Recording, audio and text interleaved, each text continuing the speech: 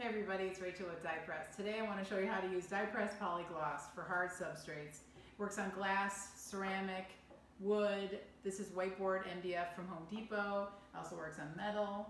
And it also works on what I consider to be soft substrates like paper, cardboard, linen, burlap, and canvas. Okay, let's get started. So what we want to do is you take your PolyGloss. We're going to start with just 1 ounce. 1 ounce is going to go a long ways.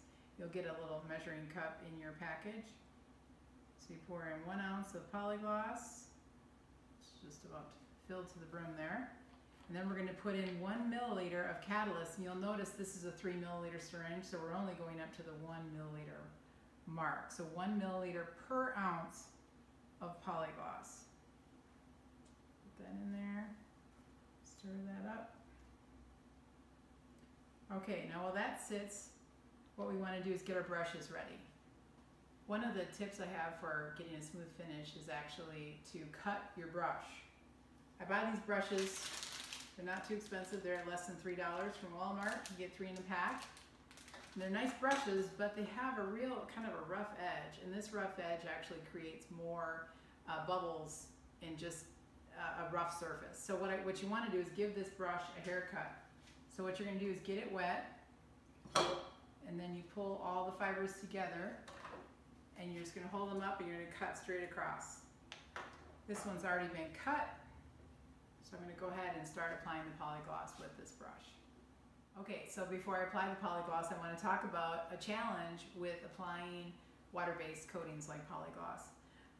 If you live in a dry climate like we do here in Arizona, your coating is going to dry too fast and those bubbles will not have had a chance to pop and the coating will not be smooth.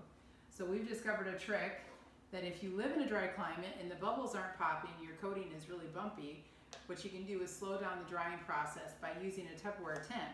So when you lay out the coating, you cover it, the wet coating, for 10 minutes. In just 10 minutes, those bubbles will pop and settle out. After 10 minutes, you can lift off the Tupperware tent and let it sit and dry the rest of the way. Okay, well let's start painting.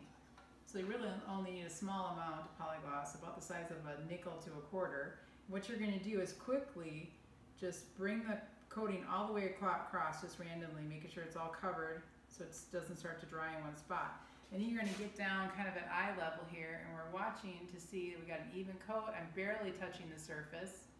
There are bubbles everywhere, and that's totally normal. So I look down and I say, okay, yep, that's covered. So now you're not going to worry about the bubbles or anything else because it's all going to level out as long as it's totally coated and there aren't huge puddles on it. So now I'm going to cover it for 10 minutes and that's good to go.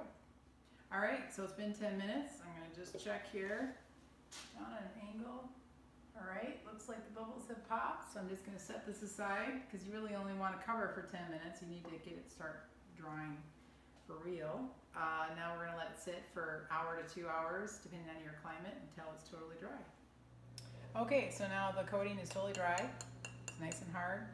I'm going to go ahead and cure it in this convection oven. I've already turned it on, so it's already heated up pretty good. Setting it at 300 degrees for 22 minutes because it's on the turbo setting, which is the same as convection setting, which heats up faster than a standard oven. If you are curing yours in a regular kitchen oven, you'll need to be at 340 degrees. It's only 300 degrees if it's a convection oven because it heats up so fast. I'm going to go ahead and put this in here. And I'm going to set my timer for 22 minutes. Okay, while we're waiting for the tile to cure, let's talk about printers. For so many years I struggled with clogged lines, clogged print heads, unrecognized cartridge errors, and just overall frustration with sublimation printing. But then Epson introduced a line of eco-tank printers like this one. And they have made sublimation fun again. It's simple, reliable, and inexpensive. All right, let's look under the hood and see how we fill this thing. So this eco-tank is a little trickier to fill, so that's why I chose it to demonstrate to you how to do it. So each of these tanks, you can see they're all empty right now. You're going to lift up this tab and that opens up a little orifice in the top. So what you're going to need to do is you're going to get, now like we sell our inks with a syringe and with a blunt tip needle so that you can fill it. So you're going to stick the syringe in there, pull the ink out, And then what you're going to do is just stick it right in this tiny little orifice here. It's only going to go down maybe, quarter of an inch or so. And it just kind of rests there. And you just fill it up from there and you'll start seeing the ink fill right up. It's actually pretty easy. Let's talk about paper before we do some printing. I've struggled with multiple different types of paper. I've tested many high-release papers and I continue to have problems with roller marks, sticky paper residue, and ink bleed, and even ink fading. Because these high-release papers like this A-Sub, they push the ink off the page prematurely. They don't soak up enough ink. So because they're not soaking up enough ink, you're going to get roller marks. And because they push the ink off the page prematurely, you'll get ink bleed. And also you can have ink fading over time because you think the image is there, but the ink is just resting on the surface. So I decided I had enough of sublimation paper and I started testing regular multi-purpose paper. Not copy paper, because copy paper doesn't release as much ink, but regular multi-purpose paper. Right here we have different papers that I've tested. I've tested Hammermill, Georgia Pacific, and today I'm actually using the Staples multi-purpose paper. The key words for this multi-purpose paper that you're looking for are that it needs to be inkjet laser paper because it releases just the right amount of ink. This one today we're using is just a 20-pound paper and actually worked pretty well. The only thing is you may need to use extra blowout paper so that the ink doesn't blow out the backside of the page. And also this one is 96 bright. That's as bright as you want to go. If you go any brighter, like 97 or on up, it's actually going to have a coating on the paper that's going to interfere with the sublimation process. So Staples, this is the way to go. It's pretty cheap, and you'll see how it turns out in just a second. Okay, so let's talk about, there's two different ways to sublimate a tile. One is face up and one is face down. Now this tile here you could sublimate face up because it doesn't need to go wrap around the edges, whereas this one's going to need to be sublimated face down so you can get the full print all the way along the edge. So let me just demonstrate how you would put that on the press.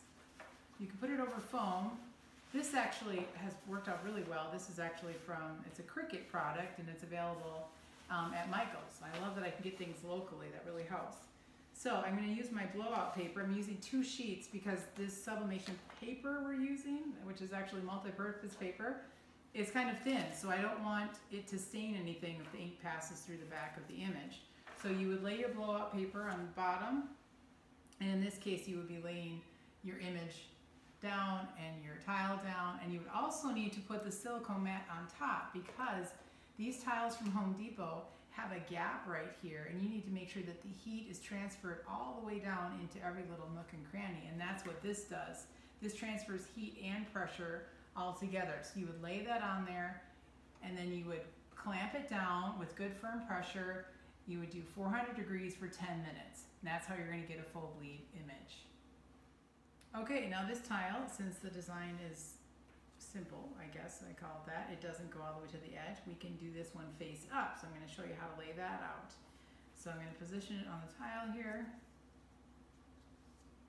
and put it on the press.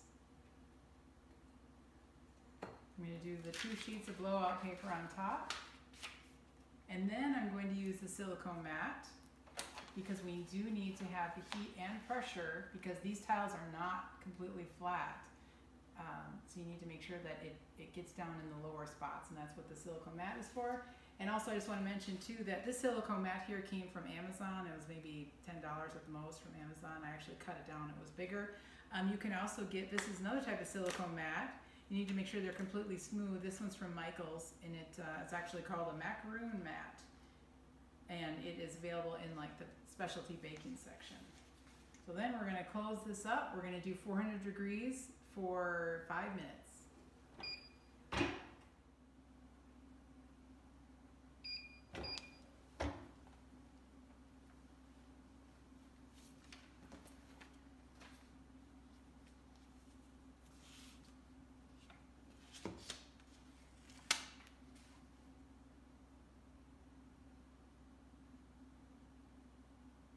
Okay, one last tip before we close up shop today. If you don't like the high gloss finish, you can always apply a top coat of matte clear. Like this is a Rust-Oleum 2x matte clear from Walmart. It's about $3. I applied one coat over the image. It originally looked like this, and then with the top coat of the matte finish, it now has a really soft, satiny finish. It's great. Thanks for spending time with me today. Make sure to subscribe below. You can also check out our full line of sublimation coatings at dyepress.com, and be sure to join our Facebook group. You can just search for Dye Sublimation and join the community of sublimators, and they can help you out.